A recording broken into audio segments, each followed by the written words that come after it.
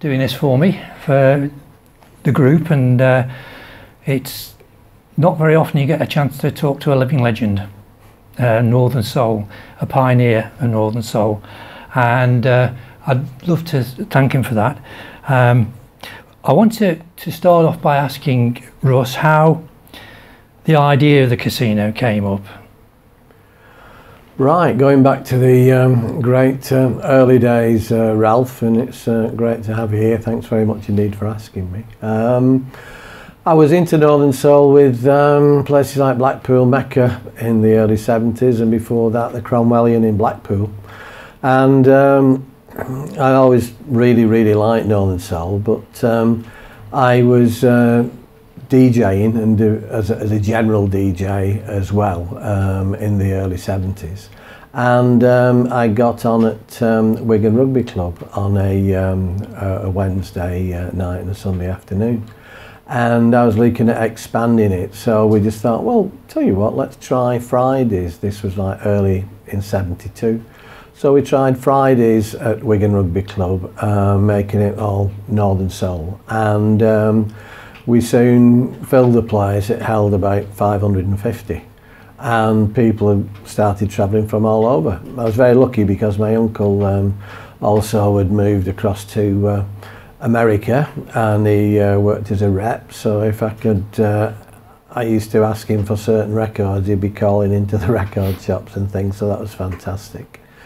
And then people started asking me, oh, can you get this record or get that record and everything, so I started buying and selling quite a few things as well. Then we heard that the Torch was going to be finishing, and there wouldn't be any all-nighters on, so I thought, oh yeah, it'd be good to do it here, but really it'd be good to have it in like a bigger place.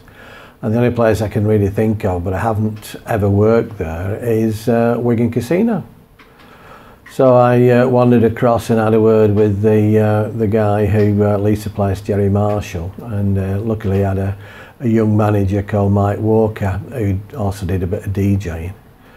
So I told him about it and the idea, and Jerry sort of like looked at me and said, what, you doing all night? Are you stupid or something? I off your head, and Mike said, hang on Jerry, you know, let's have a go at doing this. Yeah, I'm getting asked for a lot of the records that Russ is playing, you know. And so they had to think about it, and Jerry said, well, yeah, no, we have a big rock night first till 2 o'clock, so I don't want to knock much of that. So he said, well, we'll knock it back to 1 o'clock, that finished it at that 1 o'clock and start at 2. So I said, right, okay then, you know, we'll try and have a go at that. When do you think we can go on that? And so we got together, and it was September 23rd, 1973 that, and Jerry said, well, you know, you'll have to bring the disco equipment, you'll have to put any guest DJs on, you'll have to advertise it. And I said, well, that's what I was expecting to do anyway. Yeah, no problem. And I said, well, you know, well, let's have a look at going halves on the money, and he just sort of like looked at me, you know, so I was daft. Anyway, we did the very first one. We had 652 people in at 75p each. So I thought, flying, this is brilliant, you know. The average wage was about £20 a week, and I'm getting half of 400 quid. It's brilliant, this, you know. So I couldn't wait to go in that Monday morning, and I said, right, you must be made up then, Mr. Marshall. Well, not really. Well, what do you mean? He said, well, when they found out the rock night was finishing early, he said there was about 500 down on that, and so that's 550p admissions, and then those 500 would have also had about 8 drinks each. I thought, blimey, I've got to be owing him money. Yeah, thanks, Mr. Marshall. So I said, well, okay then, we're not bothering it. Well, I'll tell you what then, I'll give you 50 quid for doing it. So I thought, 50 quid, you know, 2.5 times the average rate, why not? Didn't know whether it'd last 1 week, 2 weeks, 1 year, 2 years, whatever. So we continued, and after a few weeks the police were sort of coming around saying there's too many people outside. We opened the club up underneath the casino, the Beachcomb, at midnight for anybody coming early or arriving at midnight or anything. And they weren't too happy about it, so Jerry brought it forward, and what we did was we put the Rock Night in our oldies club, which is called Mr. M's, and we put probably the first ever under 18s night on before the casino, which finished at 11 o'clock. So it was perfect then for us opening at 12 o'clock, and it just got bigger, bigger, bigger, more people coming. The amount of records that was coming across from the contacts and everything was absolutely amazing. The reputation just grew and grew, and obviously part and parcel of it was the fact that the dance floor and the venue was absolutely superb. And when we'd been going a year, in fact, we opened up the Mr. M's at 2 o'clock in the morning to give us that extra space, because we were getting, the main place held about 3,000, and we were getting around 3,500 in, so we opened Mr. M's at 2 o'clock to give us a chance of getting 4,500 people in. So it's just absolutely brilliant. And then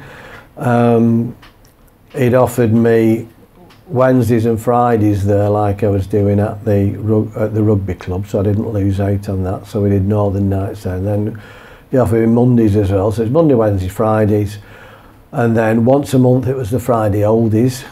So we're doing like generally 4 sessions or 4.5 sessions a week, pulling in between 12 and 14,000 people a week through the doors. It's more than Wigan Rugby Club was doing. And it just became, it was like jumping on a galloping horse and hanging on the back of it, you know. It's just incredible. And then the next thing is we start looking around for records like Frankie Valli, the Night, and Ghost in My House, that became chart records. So we became well known with the record companies and everything. But it was amazing, and people travelling all over the country to the casino. Mainly I advertised through Blues and Soul, and Frank Elson, Dave Godin used to come along and everything. So it's just, it's a dream come true, and it still is a dream come true, really. It's just brilliant. So what would you feel like when you, in 78, when they announced that the Billboard announced that the casino was the nightclub? Staggered that it was voted the best club in the world. I think we just beat Studio 54, because the guys from Studio 54 in New York phoned me up and said, how come do you think you've won this? You know, I said, well, just amazed, it's fantastic, but we got so many people coming in and everything. He said, well, he said, we got the best sound system in the whole world in our place. I said, well, you know, I was just sort of like, okay. He said, our lighting show is incredible, you know. I said, well, ours isn't too bad. He said, what have you got? So we've got 2 blue UV lights. So you got a good sense of humour. I said, no, we've got 2 blue UV lights, because when people are up all night, they don't want to have lights all over them. So really, they were, Studio 54 was especially miffed. But it was wonderful to find out that, you know, a club and everything run, and it was one of those things, it was run really for everybody who came. And like, I had a thing written on my deck for the guest DJs that I used to bring in every so often, and it on there said, I understand if you empty the dance floor once, but if you empty it twice in succession, you're sacked. Because people would come in, they'd ask for requests and things, and it happens a lot these days, and I just think it's ridiculous, really, that we had lots of new records then I wanted to play, but people came in to dance. So okay, you play a new record, and well, it might, you know, records like Time Will Pass You By were difficult to play then, because the tempo was a bit lower. So you might not do too well, so you play 2 or 3 classics after that and then go back into it and everything. But yeah, everybody paid. The thing was that everybody who came in paid our wages and etc., and that was what was known. But But the atmosphere, the hand clapping, things like Tainted Love and Ghost in My House were just absolutely wonderful. And it was just like starting our own great, well, brand new type of venture, but with people coming in who all felt so much part of it, which you still do these days, which is great. I found that the love for the casino is amazing. I mean, it is literally a legend. That place, it's wonderful. Talking about legends, you had at the casino people like Edwin Starr, Jackie Wilson. What was that like to see these people? Oh, it's just absolutely amazing. We were always looking for acts that were touring at the time, and yeah, there's quite a number of them, like Martha Reeves, Marvelettes, Elgins, Billy Butler, Ardeen Taylor we had on as well. I always remember when I booked Ardeen Taylor, and I was in my record shop on the Saturday afternoon, and Jerry Marshall phoned, "Hey Russ, Ardeen Taylor's here, but they sent the wrong guy." I said, "Well, sorry Jerry, what do you?" So he's white. I said, "Oh, I forgot to tell you, he's a white guy actually." "Oh, well, okay then, yeah, no problem." But yeah, getting friendly, especially with people like Martha Reeves and Edwin Starr, was just, I worked with Edwin over 50 times. It was absolutely wonderful. And each time he came, because he'd done so many things, he'd say, "Hey, guess what, Edwin, you know, we found another record that you did that you wouldn't be aware of that is popular." "Why would it?" "Oh, in 1976 it was." And, "Oh, we got this one called Time." "Oh, you're playing Time? Great, we'll get the guys and get rehearsing it and everything, you know." And then another time he came across, he said, "Oh, he used to bring a different backing group when he could. So I got this other backing group, and there's a girl called Gwen who's a fantastic singer. Just have a listen to what she does and everything." He said, "And they've got a record coming out when they get back as well, you know." He said, "But they've got a funny name. I don't know whether they do anything. They're called Rolls Royce." "All right, Edwin, yeah, that would be good, you know." But Edwin was just the professional.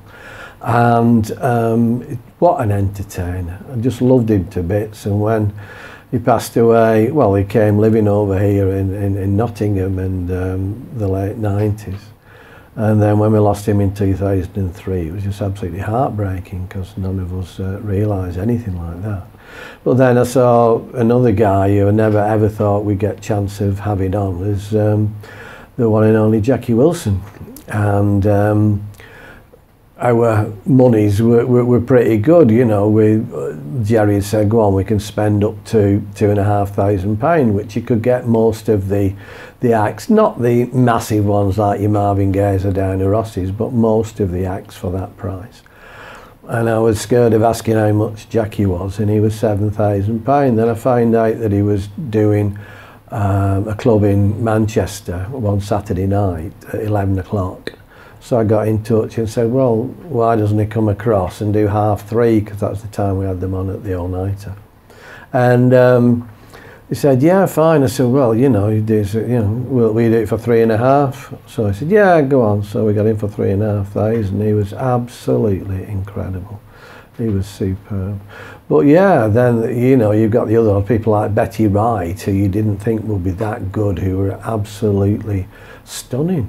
You know, but Junie Walker was always fantastic, and we had some fantastic acts. And you know, you got to know one guy I was always hunting for was Dean Parrish, and could never find this black guy, whatever. And then I found him in like 2003, and there's a white Italian guy called Philippe Anastasi, and you know, he's a great friend now. And then I spotted a guy I'd never seen before in a nightclub in the Bolton area called Tommy Hunt, and was knocked out by him and chatting. He said, "Oh, I used to be in the Flamingos," and I told him about the casino. And I said, "Oh, we've got a guy called Major Lance on it." "Oh, no, Major." I said, "Right, come across, you know." So he saw Major, and Major was knocked out by seeing him, because he'd come living over here, Tommy. And we did some records together and had quite a bit of success. But yeah, again, it's like the people and everything, the acts and everything, they're just absolutely wonderful. The only unfortunate thing now we can't do anything about, and it's the same with ourselves, is we're all getting older and older. So for goodness sake, get along, see everybody now, because in a few years' time there won't be many around. It's great to have found, I was going through some YouTube shots and I saw Jackie Wilson's son, Bobby Brooks Wilson, and I thought, oh, I'll see how he feels about this, and spoke to him and said, can you do some of the rarer ones of your father's? Yeah, okay then. And he just absolutely brought the house down at Skegness, so that's why I brought him over again, and he's absolutely wonderful. And to find somebody like him, there's another British guy called Richie Sampson, a black guy who we've brought in as well. He's fantastic as well. It's just that there's other people like, well, Edwin Starr's brother, Angelo Starr, is absolutely wonderful as well, and we have them on regularly. And then the young lads, Johnny Boy and Paul Stuart Davis, etc., are great, and Signatures and Stefan.